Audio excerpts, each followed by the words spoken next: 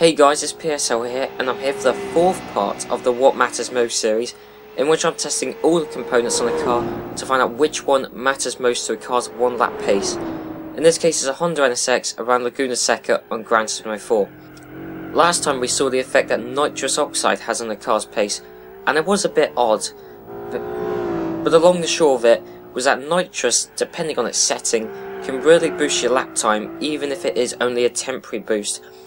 The most effective in the long run was nitrous on the lowest setting, where it improved lap time by a surprising amount, considering it had seemingly little effect on the car's speed. I then conclude that this was down to the braking distances.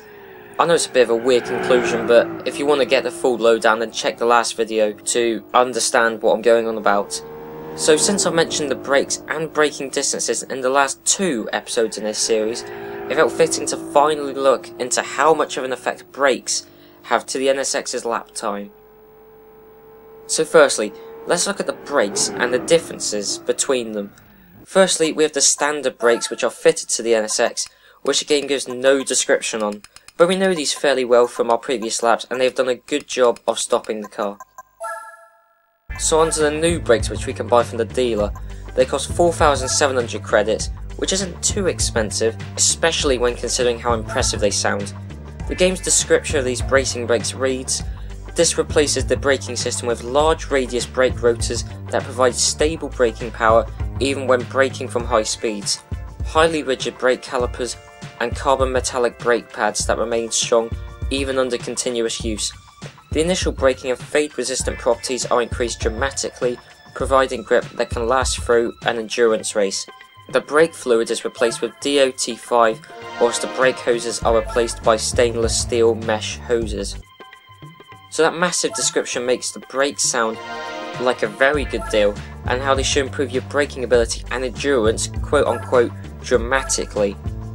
There is also the brake balance controller, which I have neglected to mention, and you can buy it from the dealer as well, and it will adjust your brake balance. But unfortunately, the brake balance of my NSX felt fine, and there wasn't a major understeer that I needed to combat, so I just felt like I'd leave it. It might improve your lap time, but I didn't really want to mess around with the beautiful balance of this NSX. So before we take these new racing brakes to Laguna Seca, let's find out how much better than normal brakes they are around the test course. So I'll show you this clip of the standard brakes, braking from as fast as the NSX can realistically go without modifying it, which is 158 miles an hour.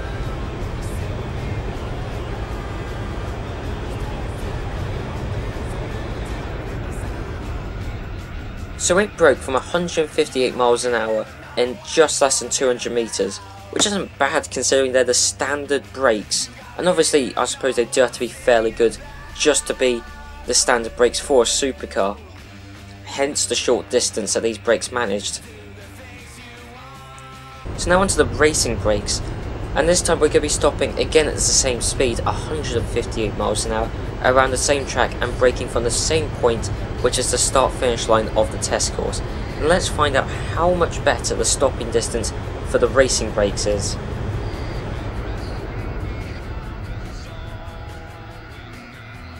Oh, now that is a surprise, to be honest. It stopped at the same distance.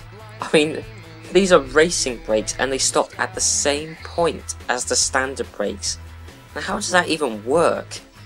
And in fact, here is a side-by-side shot of each of the braking points for each brake. And as you can see here, they have stopped at pretty much exactly the same point. So, seems like a waste of money, to be honest, but before we jump to conclusions, we will take the NSX around the track with these racing brakes to see what happens. And you never know, maybe they work better on the track, especially with all of Laguna Seca's sheer elevation changes. And well, I took the NSX out for one of the most pointless laps I've ever done in my life, and that's because these racing brakes felt almost identical to the standard brakes. Although one thing I will say is how these brakes felt like they locked up more, meaning that I struggled only on a couple of occasions, but I struggled to turn into the corner.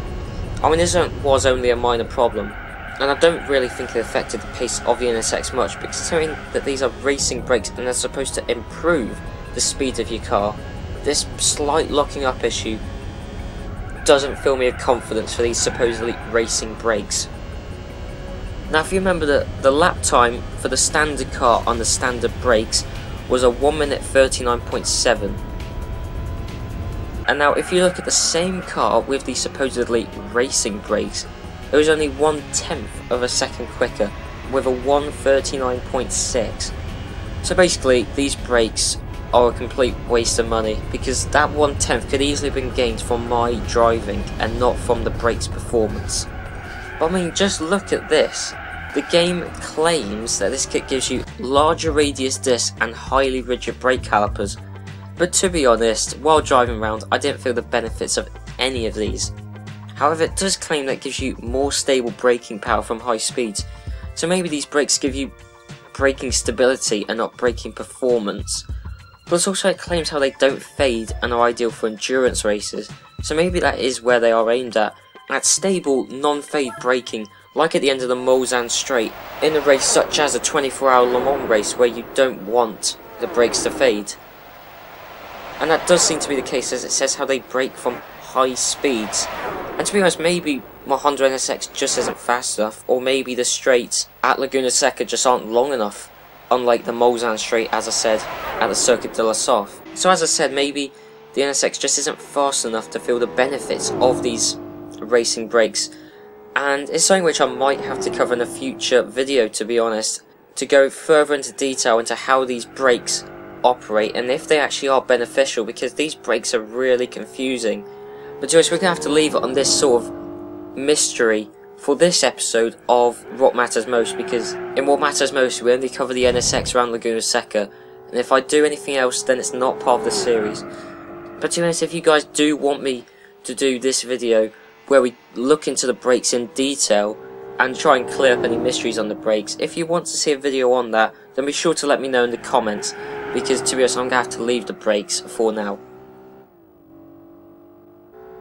So anyway, I hope you guys enjoyed this episode of the What Matters Most series, even if what we investigated seems to be pretty uninfluential at the minute. But as I said, I may investigate these brakes further at a later date if you guys want. In the next episode, we will be arguably ruining our NSX by putting a rear spoiler on it to see how effective aero parts are to a car's performance. We know that they are critical in motorsports such as F1, because as you see, when cars lose their front wing, they lose several seconds a lap, and when they lose their rear wing, they've pretty much had it. So, we know it's critical in F1, but how critical or how influential can it be on a road-going NSX? Well, that's what I'm going to be finding out in the next episode. So, I'll see you guys then.